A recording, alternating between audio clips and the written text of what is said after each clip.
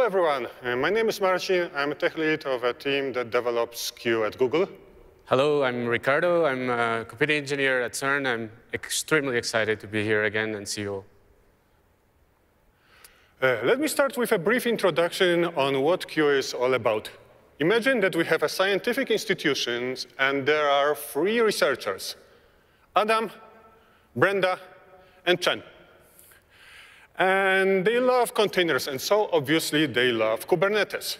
They want to analyze huge amount of data coming out from particle accelerators to create, support, or reject theories about the structure of the matter and the universe, or to make things a little bit more realistic in the light of the recent Nobel Prizes to train some new llama model that will create and prove these theories for them. OK, so Adam, Brenda, and Chen have their ML training jobs, and they want to run them on a vanilla Kubernetes cluster. Both Adam's and Brenda's jobs have 10 pods each. Chen's jobs is a little bit smaller, just 2 pods. Each of the pods requires a whole node from the cluster on the right. If they submit the job at roughly the same time, bad things can happen. Kubernetes scheduler looks at the pods in isolation and may schedule them in a random order, like this one here. Effectively, neither Adam's nor Brenda's job may schedule completely. As many ML workloads require all pods to be up and running to start any real computations, the presented situation is problematic. And in fact, it's a deadlock. The cluster, in theory, is well utilized, but in practice, it is doing nothing. The situation will not improve without manual intervention. Obviously, it is bad for Adam, Brenda, and Chen, and they need to prevent this problem from reoccurring in the future. What they basically need is a component that will either admit and schedule their workloads in full, or keep them on hold until the sufficient amount of resources is available in the cluster. There are a number of tools that can do this. There is, for example, Unicorn, there is Volcano, and there is a co-scheduling plugin. And there is a project called Kueue, developed by Kubernetes Working Group Batch in collaboration with SIG Scheduling, Autoscaling, and Apps. With Kueue, Adam's, Brenda's, and Chen workloads are, as the name suggests, queued. If there are enough resources available, the workloads from the queue can be admitted and get scheduled on the nodes, like the yellow one from Adam. As there is not enough resources for the violet one, Brenda has to wait. There is, however, enough capacity for Chen. His workload gets admitted. Eventually, Adam's workload is completed, and more resources in the cluster become available, more than enough to get Brenda's job up and running and completed. In the end, the 2 pods from Chen's jobs complete, and all 3 researchers are happy. Let's think bigger. Oftentimes, instead of individuals, there are teams. Teams that share one big cluster. For our case, let's assume that we have 3 of them, blue, red, and yellow. With Kueue, admins can assign resources quota to each of them, so that each of the team has kind of guarantee that they will be able to do their stuff, no matter what other teams are doing on their slices. In our example, blue team is given 1/5 of the cluster, yellow team gets 1/3, and the red team gets the remaining part. If any of the team runs off their capacity, some of their tasks will have to wait until other tasks finish. What if the red team is out on an offsite, or is located in a country with a bank holiday that day, or is simply doing some other cool stuff on that day? No resources should be lying around unused when others are in need of them. To prevent that, Kueue has a concept of quota borrowing and fair sharing, so that when one team doesn't use their resources, others can run their pending workloads there. And the unused capacity is fairly distributed among the teams in need. And obviously, once the red team is back from vacation, they quickly can reclaim their resources. OK, so we are at the cloud-native event. What about clusters that run in the cloud and dynamically adjust their size? Let's get back to our first example. As you remember, there was a moment when Brenda's task was pending, as there was no space in the cluster. In a cloud environment, Kueue can talk to cluster autoscaler and ask it via the standardized provisioning request API. Hey, I need to schedule this violet workload. Could you please check it if it fits into the cluster, and if not, organize the extra capacity for me? Cluster autoscaler, depending on the cloud, will look around, see how many extra nodes will be needed, and try to get them in full. It may take a while, as the most powerful GPUs are hard to obtain these days. Once it succeeds to secure the resources in the desired quantity, cluster autoscaler will let Kueue know, and Kueue will admit the workload will get scheduled, and the ML training will start. OK, so I mentioned already a couple of things. Per cluster quotas, limited GPU availability. That basically means that users who want their computations completed rather sooner than later may have to look for the capacity in multiple places. OK, let's look into this use case in more details. Assume that we have 4 Kubernetes clusters somewhere around the world. Obviously, each of them is running Kueue, and you remember Brenda? She still wants to run her violet workload, but she doesn't know where. And the answer to that question is quite complex. In some clusters, the base quota for her team may be already depleted, but other teams may not be using theirs, so some borrowing might be possible. In some cluster, the quota may be present, but the actual execution depends on whether these GPUs that she needs are available on demand or not, and so on and so on. So probably the best strategy for Brenda would be just to try everywhere and create her task in each of the clusters. Eventually, one of the clusters will admit her workload. Then she removes the queued workload from the remaining clusters and waits for the single instance of the workload to be completed. Obviously, Brenda doesn't want to do it all manually. Ideally, she would like to have a single place where she submits the workload, like another kind of management Kubernetes clusters, which obviously runs Kueue. She submits the task into that single cluster. Then Kueue automatically distributes it across the worker cluster, monitors which of them admits it, removes the unnecessary copies, waits for the workload completion, and reflects the status in the management cluster so that Brenda doesn't have to look around and has the status of the job just where she submitted the workload. We call this feature Multiqueue, and now Ricardo will show you what does it look like in practice and how CERN uses it in real life. Yeah, thanks. I don't need it, actually. So thanks a lot. So you have the really nice introduction to Kueue, and all the amazing work has been done. What I will try to do is show you a use case where we are using this functionality for multi-queue at CERN. So I'll just introduce a bit why we need this. And one of the issues of working at CERN is that we are always pushed to go beyond what computing allows us. It's also one of the best things of working at CERN, of course. And I'll take one project that we recently started called Next Generation Triggers that is trying to investigate what computing technologies we need for the upgrade we're having of our current accelerators, but also the next generation detectors and particle accelerators. Just to have an idea of the challenge, 2020 meant we had to process something like 100 petabytes a year.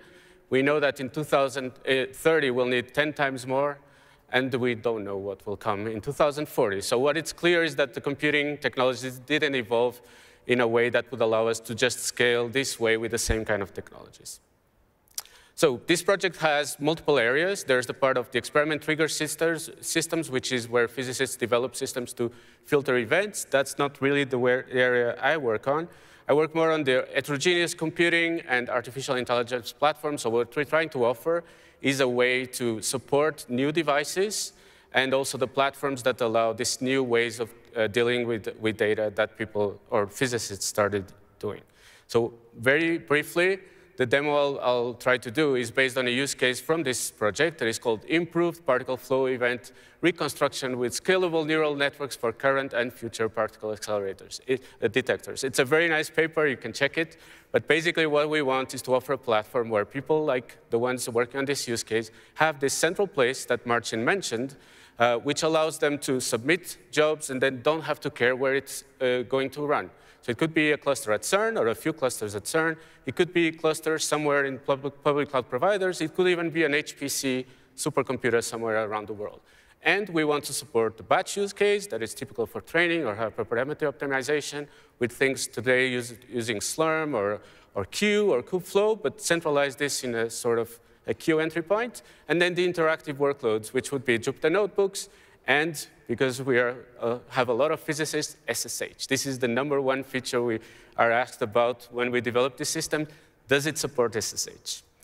So I will go to my demo. And actually, as you do with live demos, I'm using a real production system at CERN. So what I did is I deployed a setup where I have a couple of clusters using the same usual tools we have to maintain all these things. And this cluster you see here is our master cluster, the one we submit things to. The second one is our worker cluster on premises. And the third one is a cluster in a public cloud provider. And then we have some add-ons we need to add. The important thing is, as Marcin explained, and this is a live demo at Cloud Native, so there's some YAML to look at. There's the queue description here. The important parts that we care about is the queue. So we have a local queue. We don't care about that today. What we care is this multi-queues, which can be on premises in this case. And you can see that we link it to a worker set called on premises. And then we have an external one, which is linked to a worker set, which is in the German region of a public cloud provider. And then we have the local queues that map cluster queues, and these worker sets that I just mentioned. The on-premises has a cluster at CERN. The second one, the external one, has a cluster in a remote public cloud provider. So let's jump to the demo. What I will try to do is in this first screen, in the second terminal from the top, you see our master cluster where the jobs will appear. The third one here is the on-premises cluster at CERN, and the last one is the one running in the cloud provider. So I will submit our first job. No, first I will show you how this looks. So these are the queues that we have. These are the local queues we have, basically what I just described to you. And then we have these multi-queue clusters, these two that I mentioned before. So let's start by looking at how our job looks like. If you've used jobs, jobs have been in Kubernetes since almost the start. And it looks exactly like a job would, but it has an additional label, which is the name of our queue. In this case, the on-premises queue. We have a parallelism, so we'll launch 2 jobs in parallel, but we want to do 6 completions. And then here you will see that I kind of containerized this use case from the CMS experiment, and I kind of reduced the running time. It's very easily parallelizable, but just for the demo, I reduced the running time. Yep. So I'll start by deploying this one. And we will see one job showing up on our master cluster, which is in suspended mode. The reason for that is that the actual job is not running in this cluster. What Kueue did was, this should be on an on-premise cluster. Do I have any? And it selected one. And we see here, in a totally different cluster, the job is already running. And we can check a bit the details of this job to see what actually happened. And we'll see that Kueue created a workload, and then selected this on-premises cluster, and on-premises set of clusters, and then the cluster that had capacity available. So this is really great. But one thing I would like to see is, like, if you have multiple jobs, like our workloads won't be one job, it will be like hundreds of jobs. So you can see here how fast this is. You saw the jobs being created in our master cluster and immediately appearing on the remote clusters. Now, what if we decide to, for example, do preemption, and we have some policies that start deleting the jobs in our main cluster? How fast is that? Pretty fast. So just to have an idea, this is a very simple demo. Looks very simple, but the complexity underneath is incredible. And it really shows how far we came with these technologies. Now, I will show you another one, which looks basically exactly the same, but it has an external queue defined instead of a local queue. So I'll just deploy that one.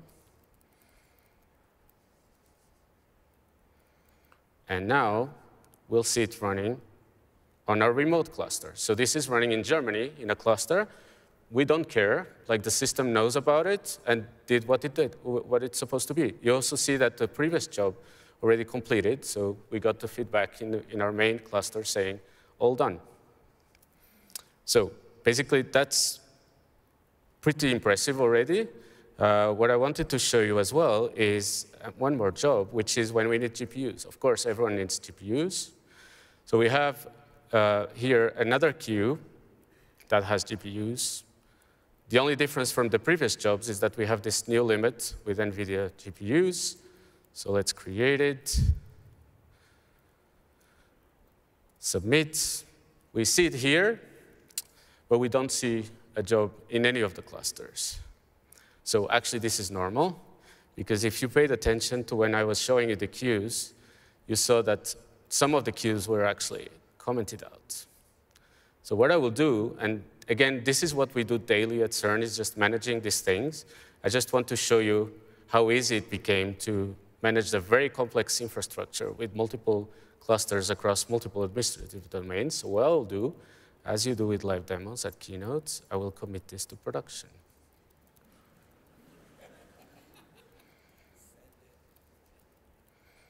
And I will show you this screen here. This is our production system again. And we'll look at here. You see that it started synchronizing. I just committed it. It did the master one. It did the two, the local on-premises and the remote one. And if I look here, now we have a job running in the remote cluster with GPUs. And that's basically the demo for today. I really wanted to show how far we came with this effort. Like, Kueue is actually quite a young project, but we got so far that we are running for our workloads today, and the things will be running tomorrow based on fully cloud-native solution with projects like Kueue and everyone else. So I'd like to thank Marcin, all the Kueue team, but everyone in the community for helping us out. Thank you very much.